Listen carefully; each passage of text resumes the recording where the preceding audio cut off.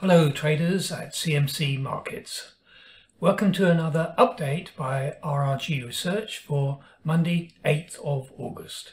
And I'm recording this on Friday the 5th of August. My name is Trevor Neal and I'm presenting to you from London. Let's start with a quick look at what's going on in the major stock markets of the world as we do every week. Many commentators have picked up on the drive of the US stock market's recent advance, something that we had seen early. We'll continue with our observation of the tech on FANG stocks leading the pack, and we'll focus on particular and drill down to one particular stock. The first relative rotation graph shows the rotation of a group of international stock market indices versus, in the center here, zero return. So most often in the past we've looked at the leading stock market indices versus the MSCI World Index. So we're looking at the indices versus a index of the world, so how they're doing versus the index of the world. But here we're using this benchmark of zero annual return, so this is how a stock market's doing as an asset class. We see that everything except for one is in the leading quadrant, so stocks are doing well worldwide. We see both Europe and the United States and other stock indices populating this quadrant. They have turned over a bit since last week, and all of them are pointing down, which means that we've got declining relative momentum, RS momentum, but still they are far to the right and strong. So as an asset class, as a group, compared to cash, it's a good investment, except in the case of the Hang Seng sits alone and in the most horrible place, the lagging quadrant, with very poor relative performance and also very poor momentum also. So this means generally we can say that stocks are doing well both absolutely, not just relatively compared to the global index. In recent reports we had focused on the Euro Stoxx 50. Last week it was poised to break this resistance at 3,600. We noticed that the momentum was strong there and the likelihood was good that it would make the break, and during the week it has powered ahead very strongly with other stock markets, got to be said. But this one in particular looks nice. It has broken the downtrend line which has existed since the first day of January, and we've got a number of tops in place, lower highs. We've broken through it, I would say, with a gap, also a very strong break, long bar, and powered ahead. Notice also the momentum is very strong here.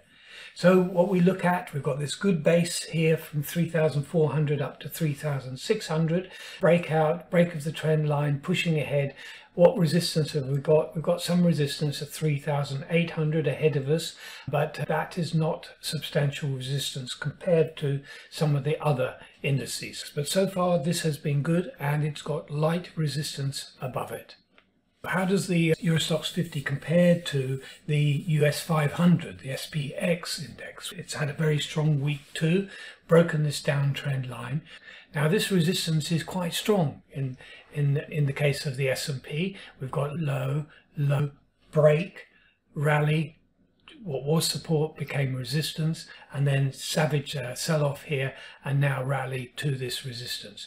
So this 4,150 level represents strong resistance, which could slow up the advance of this particular index, which is one of a group of indexes which are strong, performing strongly. It has got strength to it. The MACD is very positive here in this daily chart, but it's got some headwind in it. Let's look at the tech stocks, the Nasdaq, the Tech 100 index. It has already cleared this resistance point and has broken through the previous support points here, and we hesitated, then we broke down, those support points became resistance, rallied close to it, not quite to it, up to 12,800, not up to 13,000, and then fell away sharply, and then has now broken through both those resistance levels, 12,800 and the 13,000, let's call it 13,100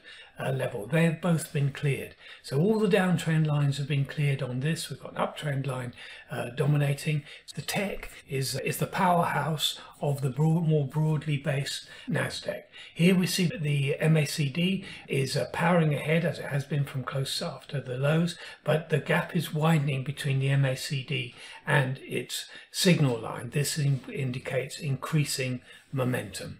Now this relative rotation graph shows what used to be called the FANG stocks. That's not a good acronym now for the group, but these are the tech stocks. Now you see here, it's not a universal story here of everything heading northeast. It is not the case at all. So what we've got is, using the benchmark of the S&P 500, we've got Netflix, Facebook, Nvidia, Tesla and Apple all heading in a northeasterly direction. That means easterly, increasing JDK strength ratio, and then also heading northerly. This means that the momentum of the ratio is also increasing. So this is a good direction, but they're all in the improving quadrant. So this is an opportunity. So this is gaining power and not yet outperforming the index, the S&P itself. Okay, and Twitter both to the right of 100 here, but the direction here is perhaps less attractive. There's nothing wrong with them, but the opportunity is in the improving area here. So we've got all these in there. We've got a clear message on what not to be involved in amongst the tech stocks. Google heading in absolutely the wrong direction. It's heading southwesterly, westerly meaning declining performance, and then southerly, also poor momentum of that performance too. Amazon is improving, but it's way over on the left hand side here of underperformance. So this is where the opportunity area lies. What should we look at to try and capitalize on the opportunity of the FANG group of technology stocks? The individual stock in the leading quadrant here with the longest tail, so making the most progress, furthest away from zero and pointing in this northeasterly direction, is Netflix. This chart shows Netflix. It's a daily chart of Netflix, and which has that highest RS momentum. It is also rising and pointing to the right. So this is the best, relatively the best of that group in the improving quadrant. It's not yet outperforming the group as a whole, but it is looking like it's heading towards that direction. So we see this daily chart here. It formed a big base below 205, and we traded really from April below there, following the dreadful subscriber figures, which gave us that big gap sell-off there. Now we've broken the 205 level and we're pushing up. This makes this a very substantial base.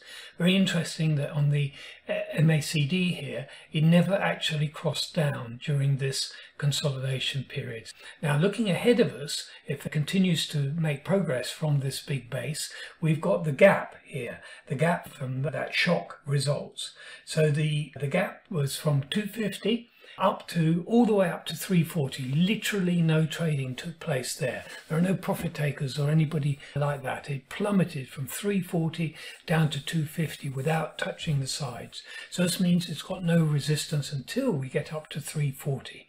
It's edging towards, I know it's maybe losing a little bit of momentum, but it's edging towards a very significant break point. So breaking of this high here, 248, could release a great deal of energy as we punch into this gap here. We see this FANG stock which is in the improving quadrant, and it has such potential in the chart that it is really worth your attention, I would say at the very least, within the context of strong stocks generally.